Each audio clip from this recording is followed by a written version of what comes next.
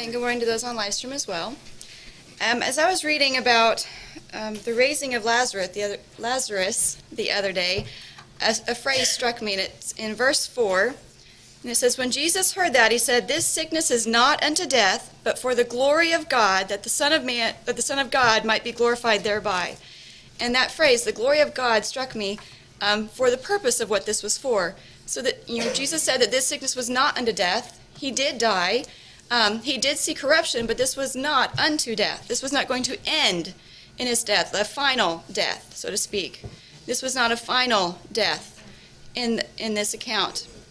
There would be life again because of Jesus, and this was all orchestrated for the glory of God and for the Son of God, that he might be glorified too. This wasn't done just so there would be earthly help or comfort to his sisters or to Lazarus himself. It was done for a greater purpose, for us to see God and Jesus clearer and to see the purpose of God clearer as well. In this, we see his will and his purpose trumps all earthly circumstances or desires that man might have. And I was considering how good answers were given to Christ during this account by Martha and by Mary and the others that were there as well. Some of them were but Martha said, "But I know that even now, whatsoever thou wilt ask of God, God will give it thee." So she knows these things about Jesus. She knows who he is and what the resurrection will be. It was also said, "Yea, Lord, I believe that thou art the Christ, the Son of God, which should come into the world." So those are some things that are known already and seen.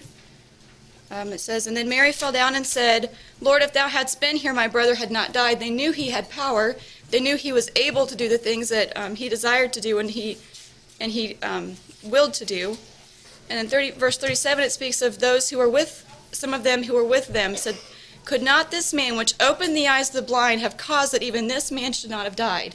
So there was some glory of the Lord that was able to be seen during this time. Some things that his power, his ability, his, I was looking for the other word I was looking for, his excellence, the honorable representations of God that have been done in this time, these were seen. But then in verse 40 it says again, Jesus said unto her, "Said I not unto thee that if thou wouldst believe, thou shouldst see the glory of God?"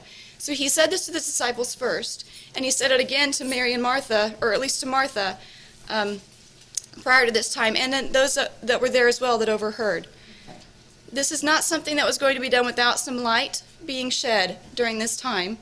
And after Lazarus was raised, we see how this glory was expressed. In verse 45 it says, "Then many of the Jews which came to Mary and had seen the things which Jesus did believed on him." So this is an expression of how the glory was seen during this time. Because of his power and ability to conquer death, many believed on him. They believed what he said of himself. And that was spoken of earlier in a few verses where he says that, as he's speaking to the Lord, that they may believe that thou hast sent me. So some of these things are being seen just in this account. But the raising of Lazarus did bring glory to God. Those who were there that day did see the glory of God. They were able to see his ability to restore, his ability to raise the dead, to take away corruption, and to make a way for life to be given where life wasn't before. Amen. Many believed on Jesus that day. Not all, but many. I like how it didn't say, just some. Many of them did. Amen. There is more glory that is given to God, though, than was just in raising of one man. We see a demonstration of salvation in the raising of Lazarus. Salvation is what brought and still brings glory to God. It is where we can see the glory of God. It's the ultimate way God's glory is seen in the raising of Lazarus. Not just what was done physically, but what was ultimately being shown and seen in this. Jesus was showing forth who he was and who God was in the miracle that he performed. He was showing God's purpose in salvation. We can see him more clearly and give greater praise and honor to him because we know by experience the salvation that he was showing forth in this miracle. Amen. Some scriptures that speak of this, it says, "Know ye not that the unrighteous shall not inherit the kingdom of God?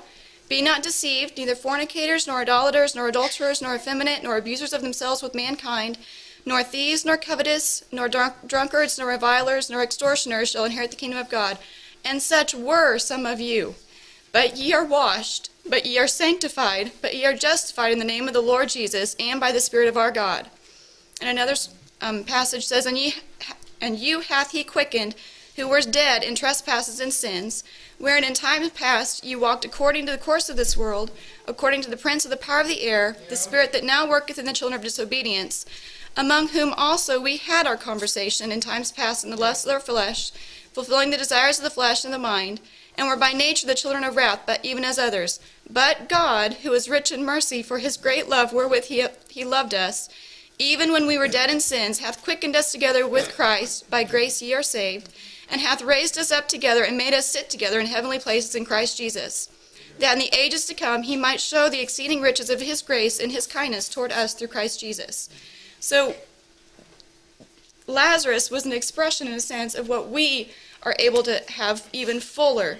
We're able to see in Lazarus the death and then the raising physically, but what we experience as the Apostle Paul has told us is even much greater than what Lazarus experienced. And it was because of this that we're able to see the other more perfectly. We were dead, corruption had set in, but God gave life without any evidence of death being there before. We have experienced the taking away of corruption that was in us because of sin, the life being given where death once raised, the restoration of what once was lost. This wasn't just for our benefit, even though we were benefited by it greatly. This was for God's glory, for us to know him and his power, and for him to be seen as he truly is. Those standing with Mary and Martha saw these things, but Lazarus had a better understanding than they did of what had happened, because he'd had it experienced in himself, as we do as well. Others can see the working of God in another person, but those who have God working in them have a greater sight because they're partakers of what is being done.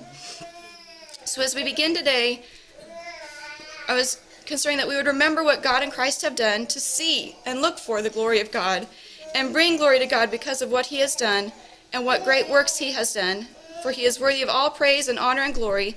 And let it be said of us that ye would walk worthy of God, who hath called you unto his kingdom and glory, that our God would count you worthy of this calling, and fulfill all the good pleasure of his goodness, and the work of faith with power, that the name of our Lord Jesus Christ may be glorified in you, and ye in him, according to the grace of our God and of the Lord Jesus Christ. Amen. So I'll go ahead and have a prayer this morning for Brother Bob as he has our Bible class, and we'll continue the morning. Our dear Heavenly Father, we thank you for these times that we have together, and we thank you for the times in which you give to us to see more perfectly the things that you would desire for us to see. We pray that you would help us to more perfectly see your glory, to see you, to see the representations that you've given to us in this earth, to be able to see how you have worked perfectly to show us yourself and your purpose. And we pray that you be with our brother Bob, and that you give him strength to speak and the ability to say the things that he desires to say, that he may edify and encourage as he desires, and that you would cause for him to be encouraged as well by hearing the things and by receiving the things that you've given us to share with him as well. And in Jesus' name we pray. Amen.